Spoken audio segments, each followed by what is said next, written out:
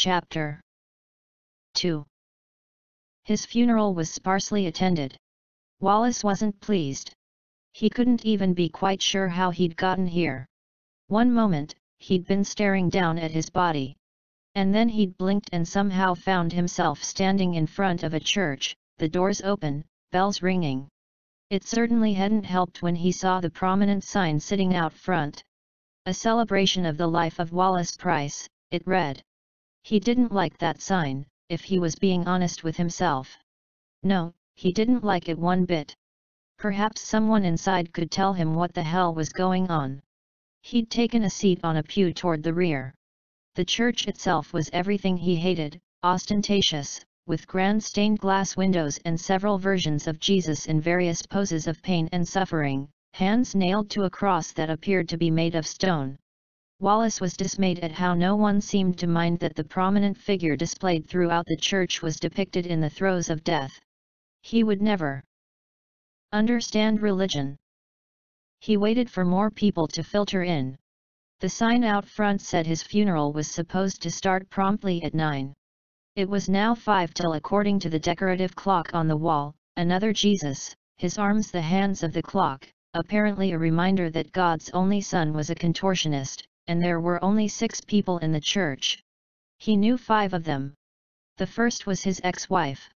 Their divorce had been a bitter thing, filled with baseless accusations on both sides, their lawyers barely able to keep them from screaming at each other across the table. She would have had to fly in, given that she'd moved to the opposite end of the country to get away from him. He didn't blame her. Mostly. She wasn't crying. He was annoyed for reasons he couldn't quite explain. Shouldn't she be sobbing? The second, third, and fourth people he knew were the partners at the law firm Moore, Price, Hernandez and Worthington. He waited for others from the firm to join them, given MPH&W had been started in a garage 20 years before and had grown to be one of the most powerful firms in the state. At the very least, he expected his assistant, Shirley, to be there, her makeup streaked, a handkerchief clutched in her hands as she wailed that she didn't know how she'd go on without him. She wasn't in attendance. He focused as hard as he could, willing her to pop into existence, wailing that it wasn't fair, that she needed a boss like Wallace to keep her on the straight and narrow. He frowned when nothing happened, a curl of unease fluttering in the back of his mind. The partners gathered at the back of the church, near Wallace's pew. Speaking in low tones. Wallace had given up trying to let them know he was still here, sitting right in front of them. They couldn't see him. They couldn't hear him. Sad day, Moore said. So sad, Hernandez agreed. Just the worst, Worthington said. Poor Shirley, finding his body like that.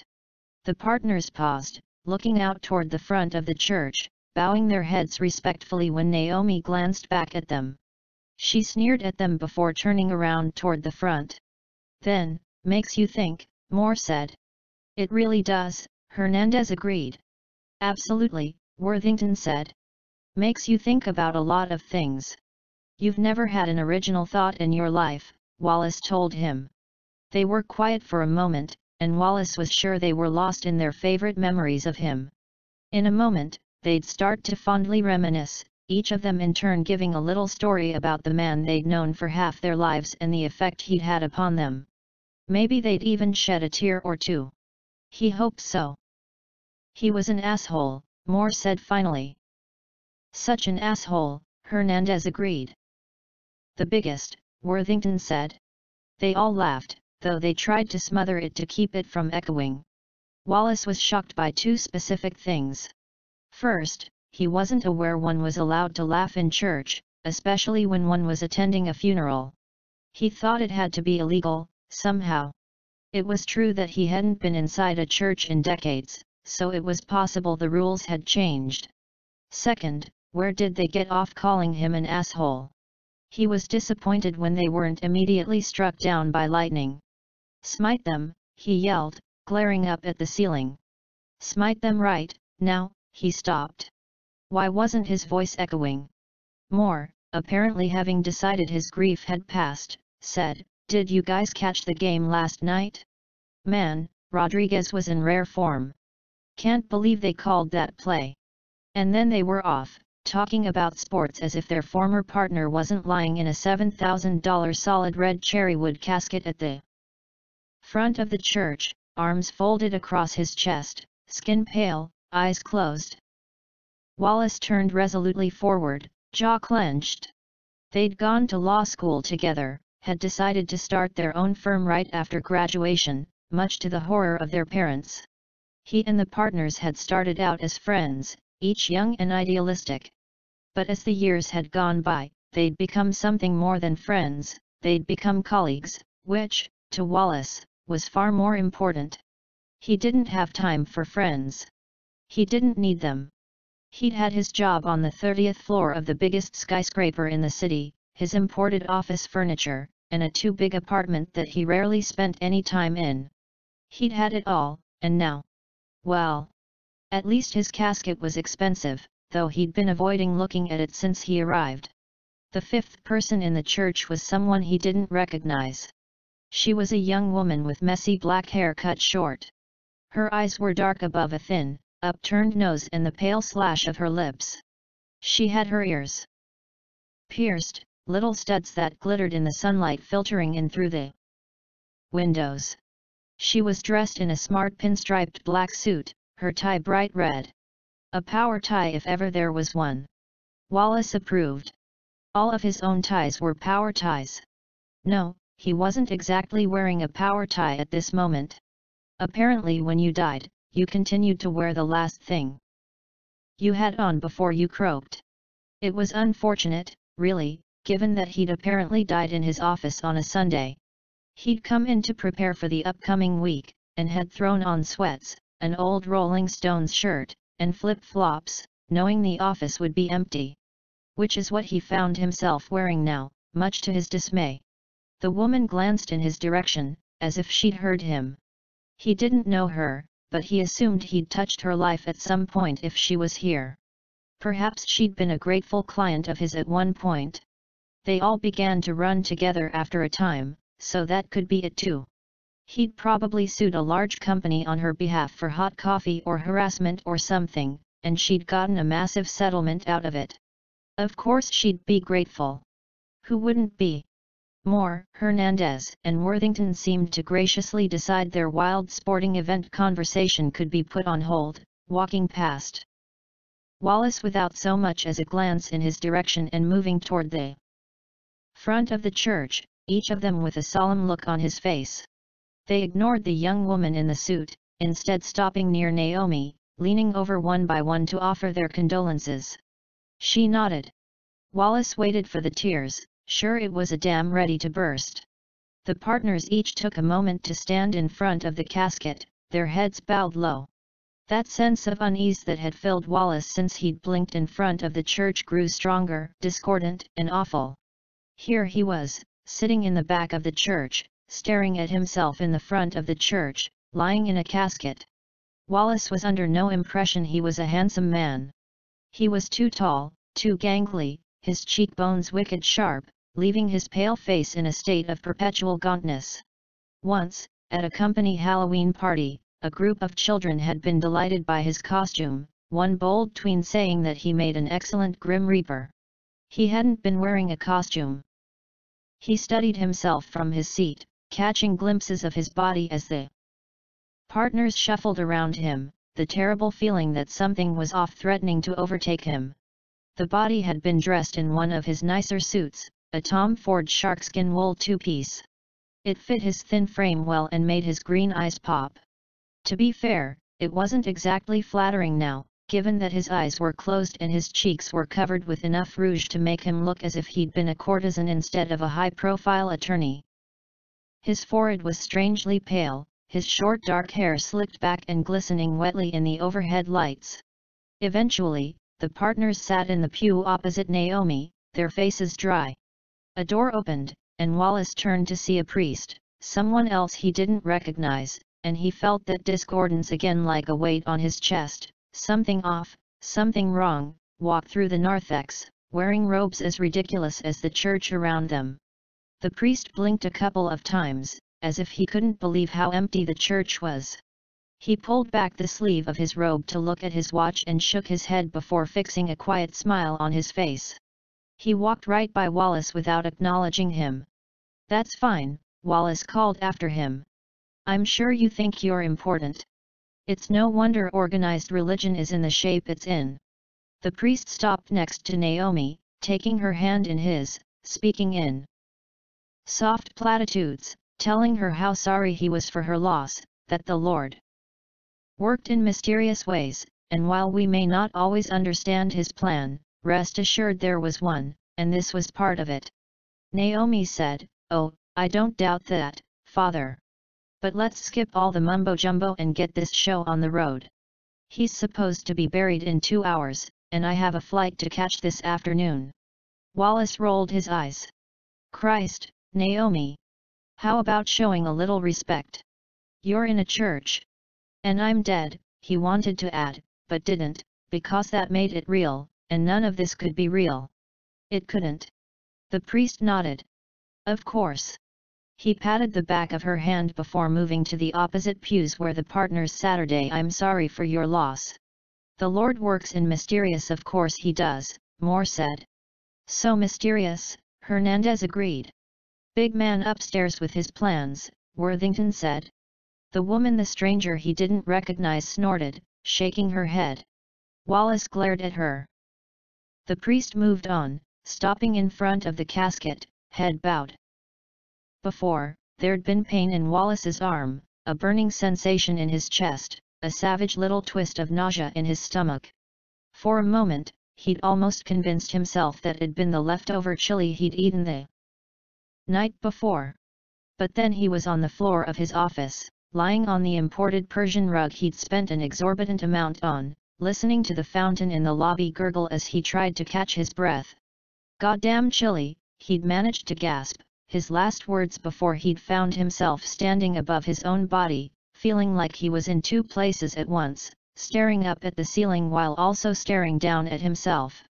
It took a moment before that division subsided, leaving him with mouth agape, the only sound crawling from his throat a thin squeak like a deflating balloon. Which was fine, because he'd only passed out. That's all it was. Nothing more than heartburn and the need to take a nap on the floor. It happened to everyone at one point or another. He'd been working too hard as of late. Of course it finally caught up to him. With that decided, he felt a bit better about wearing sweats and flip-flops. And an old t-shirt in church at his funeral. He didn't even like the Rolling Stones. He had no idea where the shirt had come from. The priest cleared his throat as he looked out at the few people gathered. He said, "It's written in the good book that..." "Oh, for Pete's sake," Wallace muttered. The stranger choked. Wallace jerked his head up as the priest droned on. The woman had her hand over her mouth like she was trying to stifle her laughter. Wallace was incensed. If she found his death so funny, why the hell was she even here? Unless... No, it couldn't be, right? He stared at her, trying to place her. What if she had been a client of his? What if he'd gotten a less than desirable result for her? A class action lawsuit, maybe. One that hadn't netted as much as she'd hoped. He made promises whenever he got a new client, big promises of justice and extraordinary financial compensation. Where once he might have tempered expectations, he'd only grown more confident with every judgment in his favor. His name was whispered with great reverence in the hallowed halls of the courts. He was a ruthless shark, and anyone who stood in his way usually ended up flat on their back, wondering what the hell had happened. But maybe it was more than that. Had what started out as a professional attorney-client relationship turned to something darker? Perhaps she'd become fixated on him, enamored with his expensive suits and command of the courtroom. She told herself that she would have Wallace Price, or no one would. She'd stalked him, standing outside his window at night, watching him while he slept. His apartment being on the 15th floor didn't dissuade him of this notion. For all he knew, she'd climbed up the side of the building to his balcony. And when he was at work, she'd broken in and lain upon his pillow, breathing in his scent, dreaming of the day when she could become Mrs. Wallace Price. Then perhaps he'd spurned her unknowingly, and the love she'd felt for him had turned into a black rage. That was it. That explained everything. After all, it wasn't without precedent, was it? Because it was likely Patricia Ryan had also been obsessed with him, given her unfortunate reaction when he'd fired her. For all he knew, they were in cahoots with each other, and when Wallace had done what he did, they'd joined forces to, wait. Okay. The timeline was a little fuzzy for that to work, but still. And now, I'd like to invite anyone who would like to say a few words about our dear Wallace to come forward and do so at this time. The priest smiled serenely. The smile faded slightly when no one moved. Anyone at all? The partners bowed their heads. Naomi sighed. Obviously, they were overcome, unable to find the right words to say in order to sum up a life well lived. Wallace didn't blame them for that. How did one even begin to encapsulate all that he was? Successful, intelligent, hard-working to the point of obsession, and so much more. Of course they'd be reticent. Get up, he muttered, staring hard at those in the front of the church. Get up and say nice things about me. Now. I command you. He gasped when Naomi rose. It worked, he whispered fervently. Yes. Yes. The priest nodded at her as he stepped off to the side. Naomi stared down at Wallace's body for a long moment, and Wallace was surprised to see her face screw up like she was about to cry. Finally someone was going to show some kind of emotion.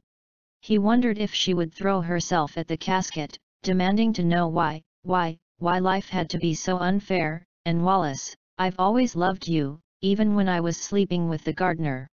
You know, the one who seemed averse to wearing shirts while he worked, the sun shining down on his broad shoulders, the sweat trickling down his carved abdominal muscles like he was a goddamn Greek statue that you pretended not to stare at too, but we both know that's crap, given that we had the same taste in men. She didn't cry. She sneezed instead. Excuse me, she said, wiping her nose. That's been building for a while. Wallace sunk lower in the pew. He didn't have a good feeling about this. She moved in front of the church on the dais next to the priest.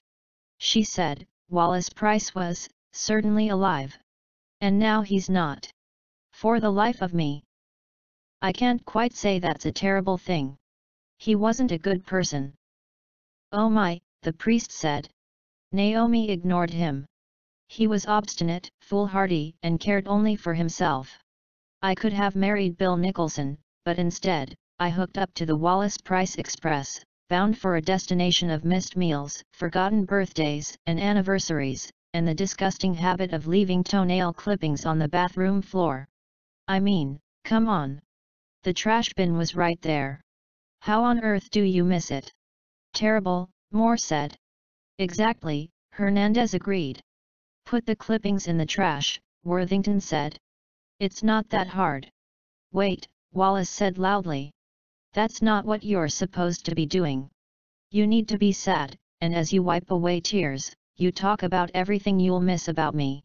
What kind of funeral is this? But Naomi wouldn't listen, which, really? When had she ever?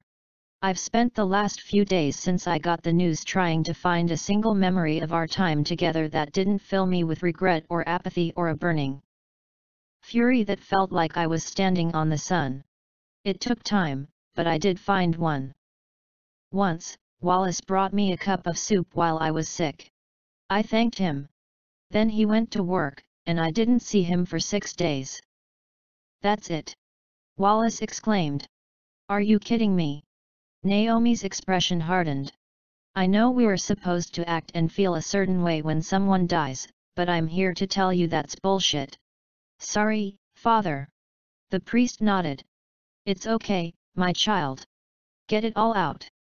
The Lord doesn't, and don't even get me started on the fact that he cared more about his work than making a family. I marked my ovulation cycle on his work calendar. Do you know what he did? He sent me a card that said congratulations, graduate. Still holding on to that, are we?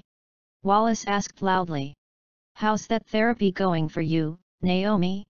Sounds like you should get a refund. Yikes, the woman in the pew said. Wallace glared at her. Something you'd like to add?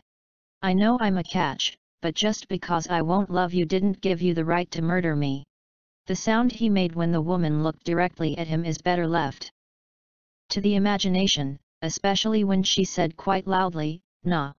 You're not exactly my type, and murder is bad, you know." Wallace practically fell out of the pew as Naomi continued to slander him in a house of God as if the strange woman hadn't spoken at all. He managed to grab the back of the pew, fingernails digging into the wood. He peered over the top, eyes bulging as he stared at the woman. She smiled and arched an eyebrow. Wallace struggled to find his voice. You can see me." She nodded as she turned in her own pew, resting her elbow on the back.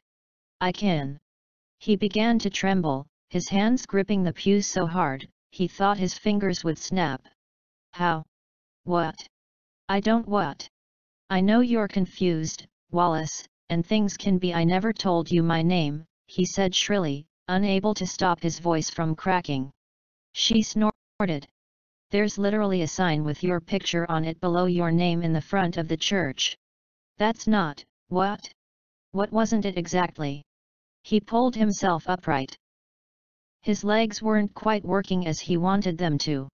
"Forget the damn sign. How is this happening? What the hell is going on?" The woman smiled.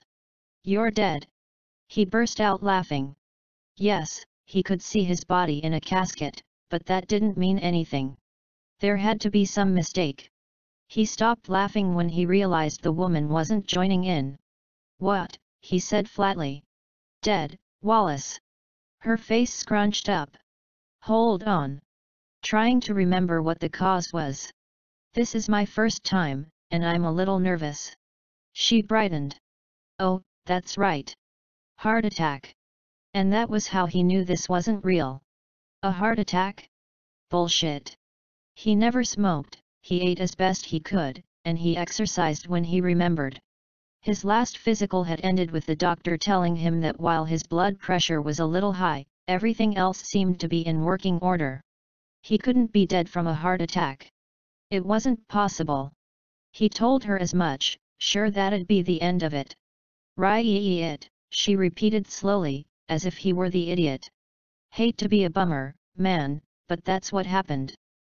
"No," he said, shaking his head. "I would know if I would have felt what? Pain in his arm? The stuttering in his chest? The way he couldn't quite catch his breath no matter how hard he tried?" She shrugged. "I suppose it's one of those things." He flinched when she stood from the pew, making her way over to him. She was shorter than he expected, the top of her head probably coming up to his chin. He backed away from her as best he could, but he didn't get far. Naomi was ranting about a trip to the Poconos they'd apparently taken. He stayed in the hotel room the entire time on conference calls. "It was our honeymoon," as the woman sat on his pew, keeping a bit of distance between them. She appeared even younger than he first thought, perhaps early to mid-20s, which somehow made things worse. Her complexion was slightly darker than his own, lips pulled back over small teeth in the hint of a smile. She tapped her fingers on the back of the pew before looking at him. "Wallace Price," she said. "My name is Mei Ying, but you can call me May, like the month, only spelled a little different. I'm here to bring you home." He stared at her, unable to speak. "I didn't know that'd shut you up. Should have tried that to begin with." "I'm not going anywhere with you," he said through gritted teeth. "I don't know you." "I should hope not," she said. "If you did, it'd be very weird." She paused, considering. "Weirder, at least." She nodded toward the front of the church. "Nice casket, by the way. Doesn't look cheap." He bristled. "It isn't. Only the very best for I'm sure," May said. "Still. Pretty gnarly, right? Looking at your own body like that. Not a bad body, though." Little skinny for my tastes, but to each their own. He bristled. I'll have you know that I did just fine with my skinny no. I won't be distracted. I demand you tell me what's going on right this second. Okay, she said quietly. I can do that. I know this may be hard to understand, but your heart gave out, and you died. There was an autopsy, and it turned out you had blockages in your coronary arteries. I can show you the Y incision, if you want, though I'd advise against it. It's pretty gross. Did you know that once they perform the autopsy, they sometimes put the organs back inside in a bag along with sawdust before they close you up? She brightened. Oh, and I'm your reaper, here to take you where you belong. And then, as if the moment wasn't strange enough, she made jazz hands. Ta-da! Reaper, he said in a daze. What is that? Me, she said, scooting closer. I'm a reaper. Once someone dies, there's confusion. You don't really know what's going on, and you're scared. I'm not scared. This was a lie. He'd never been more frightened in his life. Okay, she said. So you're not scared. That's good. Regardless, it's a trying time for anyone. You need help to make the transition. That's where I come in. I'm here to make sure said transition goes as smoothly as possible. She paused. Then, that's it. I think I remembered to say everything. I had to memorize a lot to get this job, and I might have forgotten a detail here and there, but that's the gist of it. He gaped at her. He barely heard Naomi yelling in the background, calling him a selfish bastard with absolutely no self-awareness. Transition. May nodded. He didn't like the sound of that. To what? She grinned. Oh, man. Just you wait. She raised her hand toward him, turning her palm up. She pressed her thumb and middle fingers together and snapped. The cool, spring sun was shining down on his face. He took a stumbling step back, looking around wildly. Cemetery. They were in a cemetery. Sorry about that, May said, appearing beside him. Still getting the hang of it. She frowned. I'm sort of new at this. What's happening? He shrieked at her. You're getting buried, she said cheerily. Come on.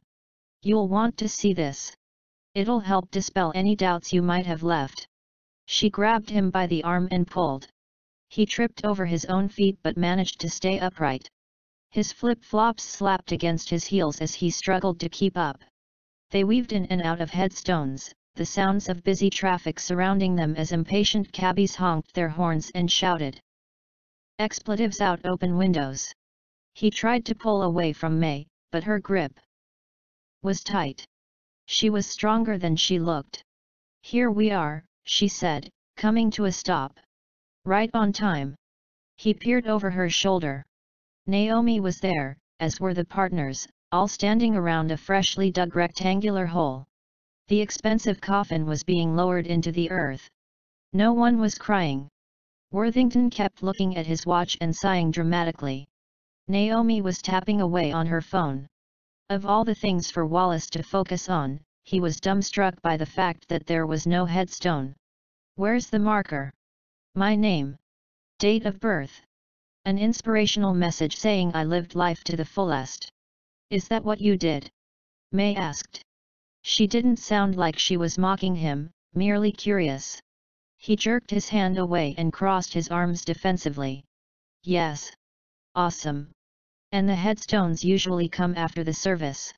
They still have to carve it and everything. It's this whole process. Don't worry about it. Look. There you go. Wave goodbye. He didn't wave. May did, though, fingers wiggling. How did we get here? He asked. We were just in the church. So observant. That's really good, Wallace. We were just in the church. I'm proud of you. Let's say I skipped a couple of things. Gotta get a move on. She winced. And that's my bad, man. Like, seriously, don't take this the wrong way because I totally didn't mean it, but I was a little late in getting to you. This is sort of my first time reaping on my own, and I screwed up. Went to the wrong place on accident. She smiled beatifically. We cool? No, he snarled at her. We're not cool. Oh. That sucks. Sorry. I promise it won't happen again. Learning experience and all that. I hope you'll still rate my service a 10 when you get the survey. It'd mean a lot to me. He had no idea what she was talking about. He could almost convince himself that she was the crazy one, and nothing but a figment of his imagination. It's been 3 days. She beamed at him. Exactly. This makes my job so much easier. Hugo's gonna be so pleased with me. I can't wait to tell him. Who the hell is? Hold on. This is one of my favorite parts. He looked to where she was pointing. The partners stood in a line, with Naomi behind them. He watched as they all leaned down, one by one, scooping up a handful of dirt and dropping it into the grave. The sound of the dirt hitting the lid of the casket caused Wallace's hands to shake. Naomi stood with her handful of dirt over the open grave, and before she dropped it, a strange expression flickered across her face, there and gone. She shook her head, dropped the dirt, and then whirled around. The last he saw of his ex-wife was the sunlight on her hair as she hurried toward a waiting cab. Kinda brings it all home, May said. Full circle. From the earth we came, and to the earth we return. Pretty, if you think about it. What's going on? He whispered. May touched the back of his hand. Her skin was cool, but not unpleasantly so. Do you need a hug? I can give you a hug if you want. He jerked his arm back. I don't want a hug. She nodded. Boundaries. Cool. I respect that. I promise I won't hug you without your permission. Once, when Wallace was 7, his parents had taken him to the beach. He'd stood in the surf, watching the sand rush between his toes. There was a strange sensation that rose through his legs to the pit of his stomach. He was sinking, though the combination of the whirling sand and white-capped water made it feel like so much more. It terrified him, and he'd refused to go back in the ocean, no matter how much his parents had pleaded with him. It was this sensation Wallace Price felt now. Maybe it was the sound of the dirt on the casket. Maybe it was the fact that his picture was propped up next to the open grave, a floral wreath attached below it. In this picture, he was smiling tightly. His hair was styled perfectly, parted to the right. His eyes were bright. Naomi once said that he reminded her of the Scarecrow from Oz. If you only had a brain, she said. This had been during one of their divorce proceedings, so he'd discounted it as nothing but her trying to hurt him. He sat down hard on the ground, his toes flexing into the grass over the tip of his flip-flops. May settled next to him, folding her legs underneath her, picking at a little dandelion. She plucked it from the ground, holding it close to his mouth. Make a wish, she said. He did not make a wish. She sighed and blew on the dandelion seeds herself. They exploded into a white cloud, the bits catching on a breeze and swirling around the open grave. It's a lot to take in, I know. Do you? He muttered, face in his hands. Not literally, she admitted. But I have a good idea. He looked over at her, eyes narrowed. You said this was your first time. It is. Solo, that is. But I went through the training, and did pretty good. Do you need empathy? I can give you that. Do you want to punch something because you're angry? I can help you with that too. Not me, though. Maybe a wall. She shrugged. Or we can sit here and watch as they eventually come with a small bulldozer and shovel all the dirt on top of your former body, thus cementing the fact that it's all over. Dealer's choice. He stared at her. She nodded. Right. I could have phrased that better. Sorry. Still getting the hang of things. What is? He tried to swallow past the lump in his throat. What's happening? She said, what's happening is that you lived your life. You did what you did, and now it's over. At least that part of it is. And when you're ready to leave here, I'll take you to Hugo. He'll explain the rest. Leave, he muttered. With Hugo. She shook her head before stopping herself. Well, in a way. He's a ferryman. A what? Ferryman, she repeated. The one who will help you cross. His mind was racing. He couldn't focus on any one single thing. It all felt too grand to comprehend. But I thought you were supposed to. You do like me. That's sweet. She laughed. But I'm just a reaper, Wallace. My job is to make sure you get to the ferryman. He'll handle the rest. You'll see. Once we get to him, it'll be right as rain. Hugo tends to have that effect on people. He'll explain everything before you cross, any of those pesky, lingering questions. Cross, Wallace said dully. To, where? May cocked her head. Why, to what's next of course. Heaven. He blanched, a terrible thought piercing through the storm. Hell. She shrugged. Sure. That doesn't explain anything at all. She laughed. I know, right? This is fun. I'm having fun. Aren't you? No, he really wasn't. She didn't hurry him. They stayed even as the sky began to streak in pinks and oranges, the March sun setting low toward the horizon. They stayed even as the promised bulldozer came, the woman operating it deftly with a cigarette jammed between her teeth, smoke pouring from her nose. The grave filled quicker than Wallace expected. The first stars were starting to appear by the time she finished, though they were faint given the light pollution from the city. And that was it. All that was left of Wallace Price was a mound of dirt and a body that was going to be nothing but worm food. It was a profoundly devastating experience. He hadn't realized it would be. Strange, he thought to himself. How very strange. He looked at May. She smiled at him. He said, he didn't know how to finish. She touched the back of his hand. Yes, Wallace. It's real. And wonder of all wonders, he believed her. She said, would you like to meet Hugo?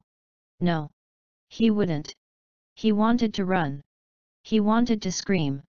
He wanted to raise his fists toward the stars and rant and rave about the unfairness of it all. He had plans. He had goals. So much left to do, and now he'd never. He couldn't. He startled when a tear slipped down his cheek. Do I have a choice? In life? Always. And in death? She shrugged. It's a little more, regimented. But it's for your own good. I swear, she added quickly. There are reasons these things happen the way they do. Hugo will explain it all. He's a great guy. You'll see. That did not make him feel better. But still, when she stood above him, holding her hand out, he only stared at it for a moment or two before taking it, allowing her to pull him up. He turned his face toward the sky. He breathed in and out. May said, this is probably going to feel a little odd. But it's a longer distance, so it's to be expected. It'll be over before you know it. But before he could react, she snapped again and everything exploded. Chapter